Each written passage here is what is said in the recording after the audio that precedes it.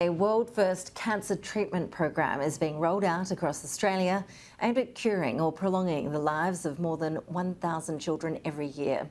The Zero Childhood Cancer program involves a sophisticated genetic sequencing test that looks at the alterations that may be driving the cancer's growth. A database of more than 120 drugs can then target that unique alteration. Joining us now is Professor David Eisenstat from the Royal Children's Hospital. Really appreciate your time. Thank you, Professor. Firstly, just explain for us a bit more about how this genetic sequencing works and then what you do with it in terms of then helping to inform the treatment options that these sick kids can get. So in the new program, which will be for all newly diagnosed patients, children with cancer in Australia, instead of the ones that were just hard to treat or progressed, is tumor will be sampled as well as the child's blood. We will do whole genome sequencing, which is every single gene in the human body, to identify alterations. And what's different is that many other countries have more of a targeted panel and could perhaps miss things. So this will be very complete. The challenge is the amount of data that's being derived is significant. And so how to manage that? And the Zero program, which is headquartered at the Children's Cancer Institute in Sydney, has a tremendous group of bioinformaticians that can curate the data, identify the alterations, and then they have pediatric oncologists involved, a new breed that we call molecular pediatric oncologists, who can help interpret the data and then work with others to identify potential drugs that can be used. So it's a significant effort. And then, of course, we hold weekly meetings called tumor boards, molecular tumor boards, to discuss cases of interest and get everyone's input, because sometimes there may be more than one drug that's potentially useful for the child.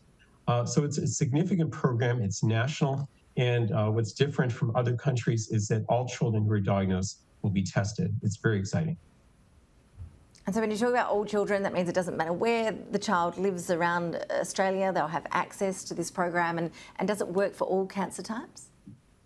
So that's really a bit of an unknown, because we've been focusing on those difficult, hard to treat cancers. And so what's going to come out of this with kids who are newly diagnosed, for which we have good treatments already? For example, overall 80 to 85% of children, all comers with cancers, are not cured, but in remission at 5 years.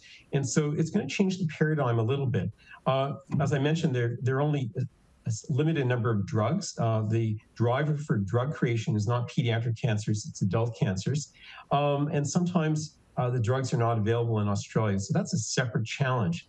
The statistics are that if we can identify a change, and right now the Zero program can identify in over 90% of children with cancer, about 70% of those will find some sort of actionable target. And then of those, about 70% at the present time will have some sort of response. So it's still early days. So there are, yes, going to be children that don't necessarily have a genetic change that we can target, but we've never been able to look at this at a population level to understand how many there are. So it's a major step forward. It's not the last step. So, David, when we look at kids with cancer, what sort of numbers are we talking about here? Just how many Aussie children are being diagnosed with cancers each year? And is that number remaining steady, or are you seeing a growth in diagnoses each year? Well, that's an interesting question. Right now, we think, based upon our statistics and forecasts at all the 9 centres in Australia that treat children with cancer, that will be achieving about 1,000 new diagnoses a year. And overall, on a given year, we have 2,000 children that are under treatment, because some of the treatments last for more than a year. So the numbers, are they increasing? Hard to know. I think because we're so good at treating upfront most cancers, and we have more survivors, we have more children eligible to relapse, so the numbers are actually increasing. We're also better at making diagnoses, and children are referred to earlier, and there's more index of suspicion. We have better tools. So the question is that really an increase overall, or are we just better at doing what we used to do? Children presenting earlier, better and faster diagnoses. Professor, this program focuses on children, as you've explained, but do you hope that we will get to a point where all Australians diagnosed with cancer will have the same access to that genetic sequencing to help inform their treatment options? Is that the direction that we're heading?